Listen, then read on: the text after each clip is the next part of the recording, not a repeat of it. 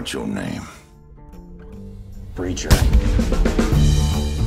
What made you two want to do a Western? Because both of you are producers, and Kevin, you know, you're the main star. What made you want to do a Western? Because it's obviously, you know, an interest of yours then. This was, Badland was our third Western. So we, you know, it was definitely in our wheelhouse of what we like to do. And I think, you know, as an independent film company, you're always striving to, you know, better yourself with each project. You're taking a step up the ladder each time. So we already made two Westerns that were, you know, fairly well received. There's a movie called Any Bullet Will Do. If you like Badland, you should check out Any Bullet Will Do. It's a fantastic Western. It's another one that we did. It takes place in the snow. But I wanted to play the straightforward spaghetti Western, gun twirling, shoot everybody down guy, but with a little heart and a little, you know, my twist on it. So we just created this character that, you know, was employed by the senator to hunt down these Confederate war criminals and, you know, and just weave through all these storylines. We thought it was kind of a relevant, you know, kind of a current story, not COVID-19 current, but 2 months ago current story, 3 months ago current story. And we loved the message and the strong female characters. And this was the movie that we wanted to do. And I got to live out every childhood fantasy all wrapped into one and do this movie at the same time. So that was the driving force for me. I appreciate I couldn't do it without the help of Jennifer Ambrose, because she is an amazing partner. So she came on at the actually just before we really greenlit this project. And I couldn't have done it without her. And she's a valuable ally. So I'll let her tell her side of the story for that question, if you have it. Kevin and I just formed a relationship. We decided to work together. This was the next project that, you know, the team was already working on. I happily came on board, you know, after reading the script and understanding the story, and the storyline, you know, is obviously not just about, you know, shoot 'em up Western, although that's, you know, the dream that he lived out, but there's a love story within. The strong female characters, of course, drove me to love this project, particularly Mira Sorvino, and owning, you know, the ranch and working there and taking care of her father and doing all of the things by herself, which maybe was probably pretty rare during that time. And, you know, just being unmarried and without a man there to take care of her. I loved it. And she obviously loved that role and why she came on to, you know, participate in this. But it was inevitable. Kevin and I were going to work on projects together anyway. This was the next one.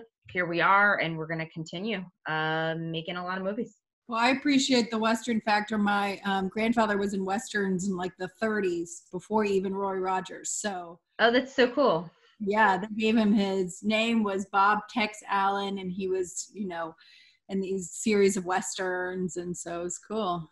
And they probably shot in a similar location because you guys probably. Well, yeah, well, there was a lot of Westerns shot there, yeah. Yeah, well, we shot at Valuze Ranch. They've been operating, I don't want to get quoted on it, but I want to say since the 30s and 40s. Yeah, since Santa Clarita.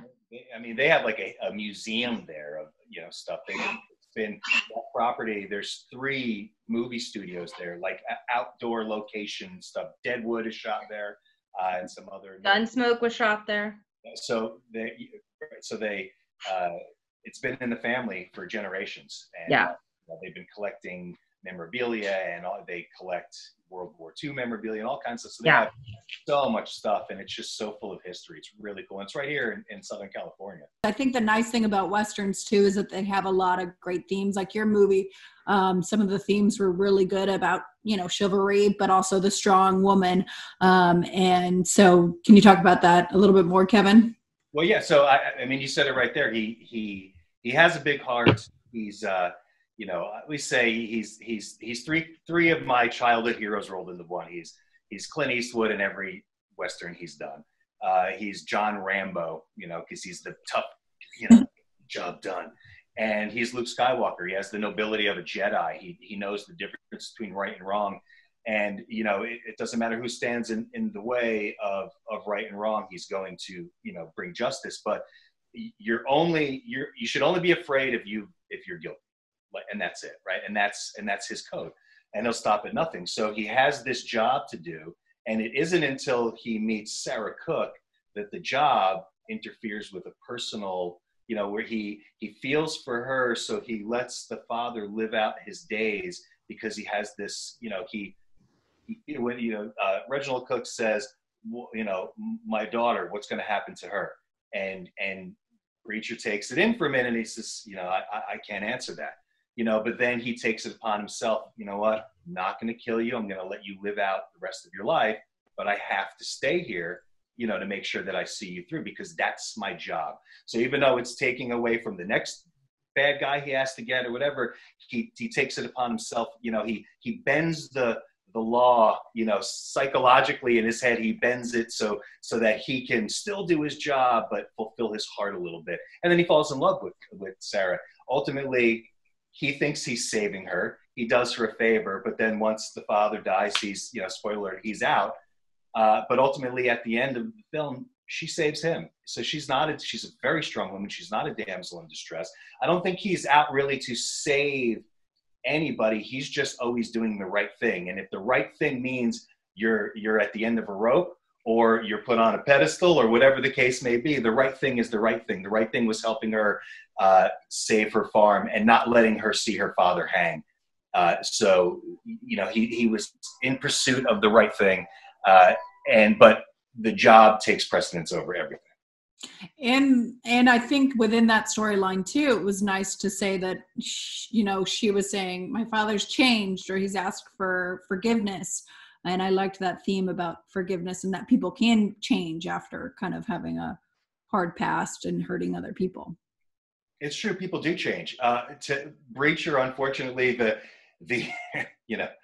job is the job. He was guilty of those things. And even though time has passed and he was forgiven, his ultimate, the redemption for it's not up to Matthias Breacher to judge the person, whether he's fulfilled his commitments, or whether he's redeemed himself, or he's been the redemption of it all. But ultimately, God is going to judge whether his sins have been cleansed or not. So it's not up to Breacher is just the vessel to get him from here to here, and that's his job. And it's not up to him. He can't say whether he's forgiven or not. He's just doing the job. There'll be the ultimate forgiveness or not once Breacher does his job. Jennifer, maybe you want to talk about this a little bit too, just the success that you guys have had on Netflix and stuff like that. Yeah, I mean, obviously we're very excited with everybody, staying home and watching and, getting eyeballs on it. It's been, we're overwhelmed, I'd say, with emotion and excitement and gratitude for everybody that did watch. That it was number 3 in all of film on Netflix for almost a week, and number 7, all, overall programming. So obviously we're, utilizing that to now, go ahead and you're going to see more of Badland. You're going to see more of the characters. We're working currently on a comic, a moving comic that is going to be available to try to raise money for the Actors Fund. If you don't know what the Actors Fund is, they don't just raise money for actors. They give assistance to everybody in the entertainment industry, crew, musicians, artists, you name it. They've already raised over $14 million, and they're trying to raise, I think, another 10. So we're going to be using, the characters from Badland, including Breacher. It really is based around Breacher's character. The comic's already been created. We're working with a writer by the name of Scott Lobdell, who's a very prolific comic book writer. He wrote a lot of comics in the 80s. Kevin can speak more about that because he's also a comic book fan in addition to Star Wars. But Scott also wrote Happy Death Day, so those of you in the film world know who he is from that. And so we're really excited about that. We can't say enough, thanks for everybody who watched and, obviously the interest around our movie, but I think it was timely. I think everything that you've already talked about with Kevin's character and the hero and all of that, I think people needed that in this moment, and they needed to, somehow feel like there's savior and there's, faith to be restored and humanity and all of that. So I think, just the timing, obviously, of when it was released, the fact that, we're all on lockdown, but the themes that we've already all talked about, really made it a success and a hit and garnered the interest. That's my opinion. You know, Kevin might have more to say about that. I agree. And I just want to say, I think, you know, there's a sense of patriotism right now. Obviously, we're in a global pandemic, and, you know, we have to bond as a country. Hopefully, we're going to bond as a world as a result. But there's a sense of patriotism that goes along with the Western. You know, it's American history, and it's you know, I call it American mythology. It's, you know, Jesse James is the King Arthur of America, you know, and his Colt 45 is Excalibur. You know, it's like, even though it's based, he's a real person, but you know how stories get passed down over generations, and people get either villainized or, you know, heroized. Is that a word? Correct me, Jennifer.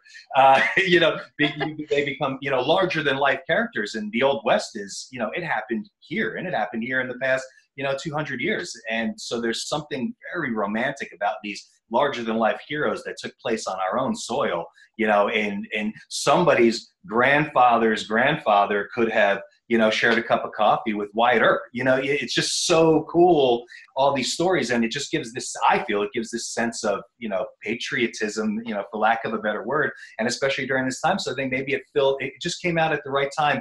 And I couldn't be more happy to be, you know, one of the people involved that is giving some escapism and some relief to the people that are under, you know, the entire world right now that's under this stress. If you can have some escapism and dive into this story and get something out of it, I mean, that's why we make movies. And it's just such an important time to give a message and give some relief to people, not just monetarily, but, you know, in you know, stress and in your own mind, and just a break from what's going on. And we got to fill those shoes for a little bit. And I mean, I'm getting messages from people on my Instagram that they've watched it 2, 3, 4 times. They love it. I mean, as an actor and as a filmmaker, you can't, I mean, to me right now, we've hit the top. Wherever we go from here is just gravy. But it's just the best feeling in the world. And I want to thank everybody watching, and everybody that watched. Thank you, because it's the people that made this happen for us. It's the people that made it. There was no marketing push. There was nobody telling you to watch it. It just, there was a release that came out, the standard release. What's new on Netflix? 20 movies and Badland. And people watched it, and then they told other people to watch it, and then it trended, and then it came up as an icon. Oh, trending. And then it went into the top 10, and then people said, oh, it's top 10, and then it moved up, and it just happened organically. And that's the biggest reward ever. And to be able to be part of it, and have been a big part of it, is just so satisfying, I guess. And I have so much gratitude. So thank you, everyone that watched it, and everyone that was involved in bringing it to the screen. Well, keep it up. Where can people find the comic, or what can we find out more about that information? Well, so the comic, we're working on it right now. There's an online comic version, standard comic. It's going to be 5 issues, just 10 pages per issue. So it'll be 50 pages total, like a mini graphic novel. We'll promote that. It'll be on Quarren Comics. Scott Lobdell created a thing called Quarren Comics. It's quarantine comics. Scott Lobdell wrote a lot of he created X-Men characters in the 90s. He wrote Superman and the Red Hood. He's a very prolific comic book writer. He's fantastic. He's brilliant. And, you know, a few movies, as Jennifer discussed. So he started a thing called Quarren Comics, which you can find on Instagram and Facebook, and you could check out the comic there. But what we did, because of the success of Badland, and because of Scott's success, and Jennifer touched on it a few minutes ago, that we're turning it into what we call a motion comic, where it's not really animated, but it just, you know, it's like in a film version where it moves, you know, through the story. And I'm going to voice the character of Matthias Breacher. So it really just takes place in the events before Badland, where it's just the story of Breacher hunting down some bad guys, and just a little story that, you know, that could have taken place before Badland. So it's cool. And right now we're trying to cast some bigger names to voice the other characters, so that we can promote it and raise money for the Actors Fund COVID-19 relief. So, you know, there's a million charities that we could donate to. There's people on the front lines, and there's everybody out there that we can donate to. But because we're filmmakers, we wanted to start in our own community. And I have so many friends and peers that are out of work, that don't know how to pay their rent, and don't know what they're going to do. So if we can we'll start there. And if this thing blows up and we start to make tons of money for charity, then we'll start branching out to other charities. But right now, we just want to start, in our own community. If you like the Westerns, check out Any Bullet Will Do. You can see it free with Prime or on Tubi for free with ads, Vudu free with ads, or you can rent it or buy the DVD at Walmart or on Amazon. Then there's Big Legend if you like Bigfoot movies. That's our fun Bigfoot movie. It's actually our biggest hit to date next to Badland. So you can check that out on all those same platforms. The only one we have on Netflix right now is Badland. We have another film called Swell that you might want to check out as well, that you can see on all the same platforms that I just mentioned, Amazon Prime, Tubi, Vudu, iTunes, that kind of stuff. But what we have coming up soon is we just acquired a book series. I'm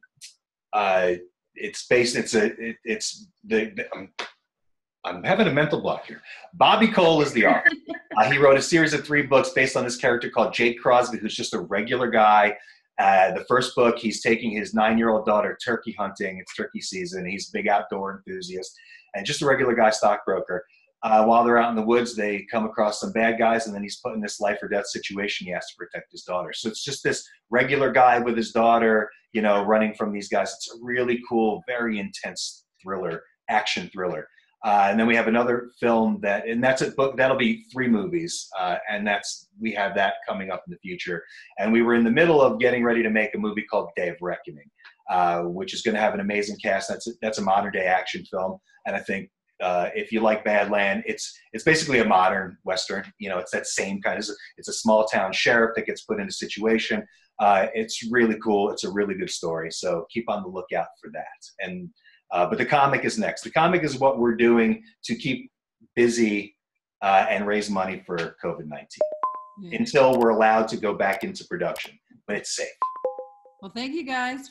Cool. Really appreciate you having us. Thank you. I appreciate it. Good to meet you. Have a great day, and you stay safe. What do you say we give these folks a good old-fashioned dime novel showdown?